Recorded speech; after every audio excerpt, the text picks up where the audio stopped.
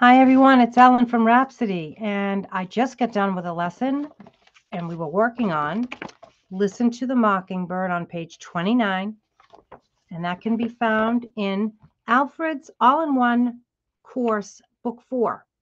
So if any of you are working in this book on this piece, I hope that this helps you. You're playing a lot of intervals of a sixth.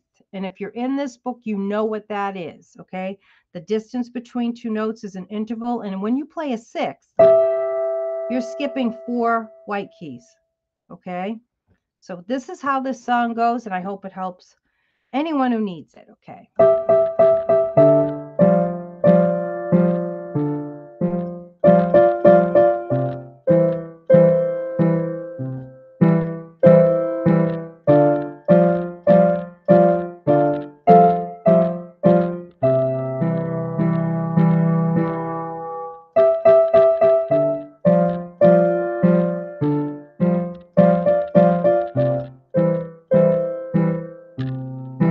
Now, I'm going to slow down right here.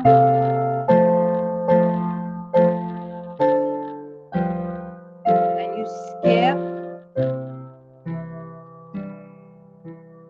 And that's that. The ending gets a little tricky. That's why I brought the tempo down. Okay, listen to the Mockingbird, and I hope that helped. Thank you for watching, and I will see you next time. Bye-bye.